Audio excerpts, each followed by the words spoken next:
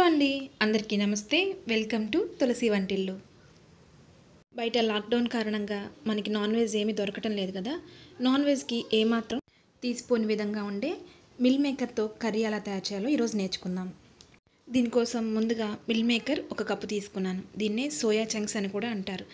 వీటిలో high protein ఉంటుంది. దీన్ని తరచుగా తీసుకోవడం కూడా మంచిది. ముందుగా వీటిని ఒక గిన్నెలోకి తీసుకుని దానిలో వేడి నీళ్ళు పోసి 10 నుంచి 15 నిమిషాల సేపు నానబెట్టాలి. ఈ విధంగా నానబెట్టడం వల్ల ఇవి సాఫ్ట్గా అవుతాయి.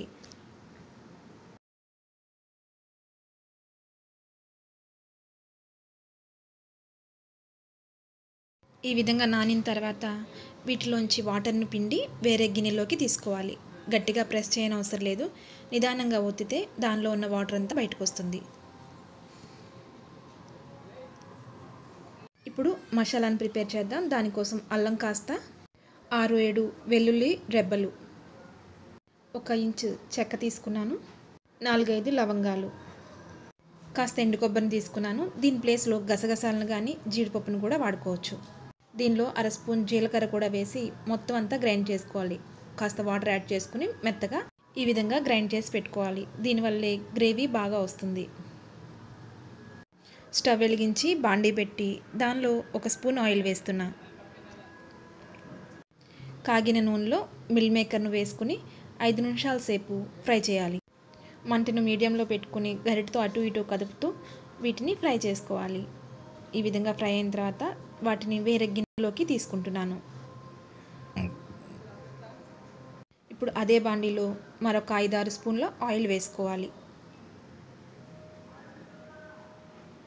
నూనె వేడైన తర్వాత 4 పచ్చిమిర్చిని చిన్న ముక్కలుగా కట్ చేసి వేసుకోవాలి. 2 మీడియం సైజు ఉల్లిపాయలను ఈ విధంగా పేస్ట్ చేసుకుని దీనిలో వేసుకుని ఫ్రై చేయాలి. మంచి బ్రౌన్ కలర్ వచ్చేంత వరకు వీటిని ఫ్రై చేసుకోవాలి. ఈ విధంగా ఫ్రై అయిన తర్వాత దీనిలో 2 టమాటాలను సన్న ముక్కలుగా కట్ చేసి వేసుకోవాలి. టమాటాలు మెత్తపడే వరకు మంటను మీడియంలో పెట్టుకుని గరిటతో కదుపుతూ ఫ్రై చేయాలి. ఈ విధంగా ఫ్రై అయిన తర్వాత దీనిలో 1/2 స్పూన్ పసుపు, 1 స్పూన్ ధనియాల పొడి, 1 స్పూన్ కారం వేసుకుని ఫ్రై చేసుకుందాం.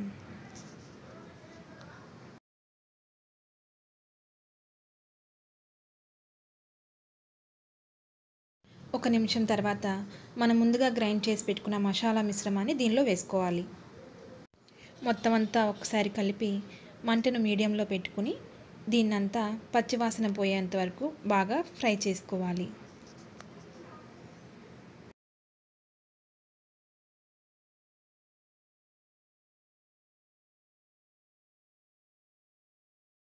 ఈ విధంగా అంచుల నుంచి విడిపోతూ నూనె పైకి కనిపిస్తూ ఉంటే బాగా ఫ్రై అయినట్టు.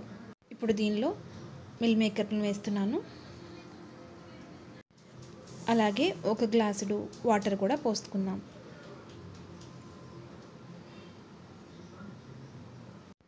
దీనిని మొత్తం అంతా ఒకసారి కలియబెట్టుకోవాలి. ఇది ఉడకడానికి 15 నుంచి 20 నిమిషాల టైం పడుతుంది. దీనిలో ఇప్పుడు రుచికి సరిపడినంత సాల్ట్ కూడా వేసుకోవాలి. దీనిలో కాస్త కొత్తిమీరను కూడా యాడ్ చేస్తున్నాను. ఈ విధంగా దగ్గర పడిన తర్వాత ఉప్పు సరి చూసుకుని స్టవ్ ఆఫ్ చేసేయండి. ఎంతో రుచిగా ఉండే మిల్ మేకర్ కర్రీ రెడీ అయిపోయింది. ఇది పుల్కాల్లోకి, చపాతీల్లోకి, అలాగే బిర్యానీలోకి చాలా టేస్టీగా ఉంటుంది. మీరు కూడా ఒకసారి ట్రై చేసి ఎలా కుదిరిందో కామెంట్ చేసి చెప్పండి. ఇలాంటి మరిన్ని స్పెషల్ ఐటమ్స్ కోసం తులసి వంటిల్లును సబ్స్క్రైబ్ చేయండి. పక్కనే ఉండే బెల్ ఐకాన్ కూడా క్లిక్ చేయండి. Thank you for watching.